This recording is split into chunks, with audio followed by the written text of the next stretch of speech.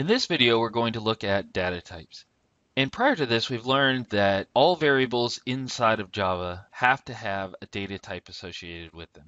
We're going to take a more in-depth look at these data types in a specific set of them called primitive data types. They all hold certain types of values and allow for certain types of data inside of them. The first data type, and what this video is about, is going to be about integers. And there are 4 types of integers inside of Java's primitive data types. The second set are real numbers, the third are characters, and the last are Boolean values. Now Java has 4 different types of integer values: byte, short, int, and long. And you'll notice that they're differentiated by their range. Byte can only hold numbers from negative 128 to positive 128, whereas long can hold a significant amount more.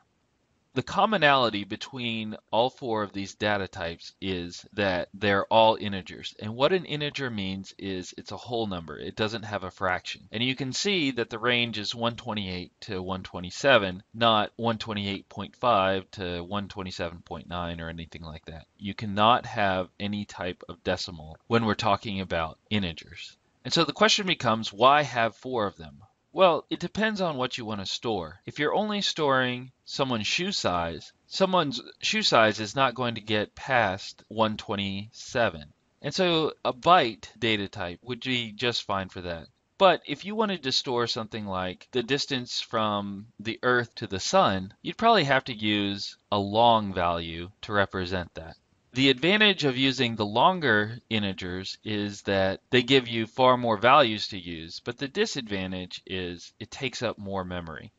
And as we were just discussing, the difference between an integer and a real number is that integers do not have decimals. So we see valid numbers over here and invalid integers over here.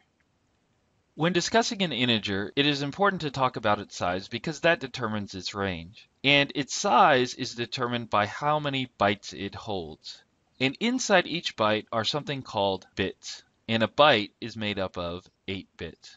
A bit simply stands for binary digit. And a binary digit is either a 1 or a 0. I've given an example below, and as you can see, there are 8 slots. And this entire thing right here is called a byte. Now each pattern inside of a byte can represent a number. If you'd like to see exactly how to do this, please see my videos on number systems, especially the ones relating to base 2. But in this case, I'm just going to tell you that what you see here is the base 10 value of 15. And if we change the pattern up, we can see that this pattern here represents 85. And if we change the pattern again, we can see that this number here represents 127. You might find this interesting that this last value here is 0, but we've already reached the max range for a byte. And you may be saying, well, what happens if I put a 1 inside of the last bit of this byte? Would it go to 255? Because each time you place a 1 in one of these cells, the value is going to double. But in this case, it is not going to go to 255, and we know that's not possible because that would be out of the range. What it's going to do is something important and interesting. It's going to change the value to a negative value, and in this case, these numbers would represent -1. This last bit is called a sign bit. It allows a number to be either positive or negative. If it's a 1, the number is going to be negative, and if it's a 0, it's going to be positive. And this entire thing right here is called a signed integer because the last bit is determining whether a number is positive or negative. And this is true for all 4 of the data types.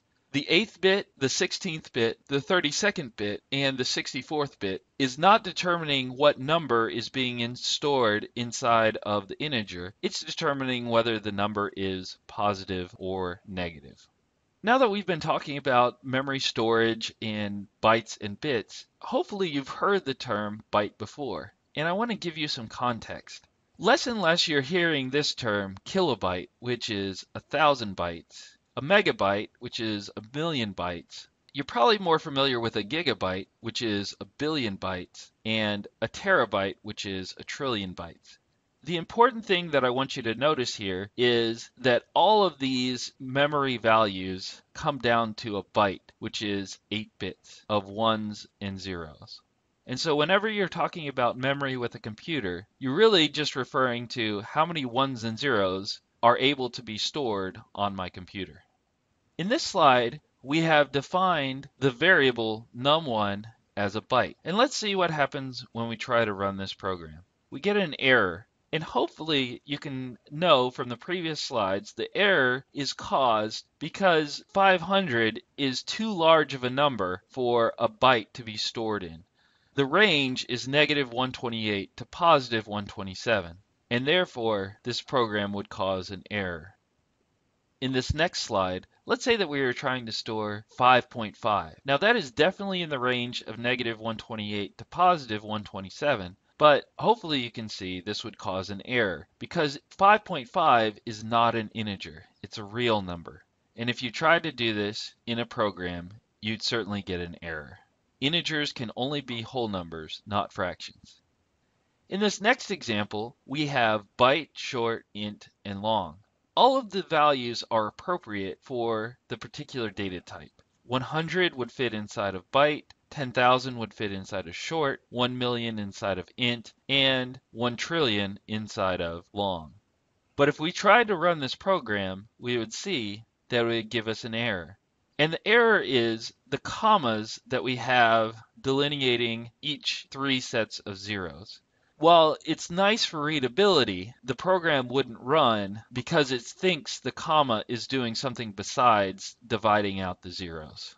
So it's important to note, do not put commas to separate values. Now, if we try to run this again, it would give us another error. This error might not be as obvious. Whenever you're using long values, you must put an L at the end of them. There is a caveat to this though. You only have to add an L if the number is above 2.1 billion, which is the largest size for an integer. So if it's larger than an integer, you must add an L at the end. And you can see that I've added an L at the end, but it almost looks like a 1, and this is a lowercase l. It's common practice to, instead of adding a lowercase l, to add an uppercase L. The lowercase l will still run, but the uppercase L adds to readability and lets us know, hey, this number is a long, not a large number with a 1 at the end. So finally, now when we run the program, we'll get exactly what we expect. 100, 10,000, 1 million, and a trillion. The integer data type is one of Java's primitive data types. An integer is a whole number and will not contain a decimal. Depending on what type of data you want to have depends on which integer you should use. Now, most of the time, an int is used inside of Java, and occasionally a long if you have an extraordinarily large number. And there's even a class called big integer to deal with numbers even bigger than longs. Byte and short were used in the early days of programming because memory wasn't as available as it is today. Because remember, all a byte is a string of ones and zeros. And you can hold a significant amount inside of an integer, -2.1 billion to +2.1 billion. And so as you can see in this range, most numbers can fit. Occasionally, again, you might have to use a long. Remember that the first bit in each of these 4 data types is a signed bit. Its only purpose is to say whether the resulting number is going to be positive or negative. So that rounds out our discussion of integers, which are whole numbers inside of Java's primitive data types.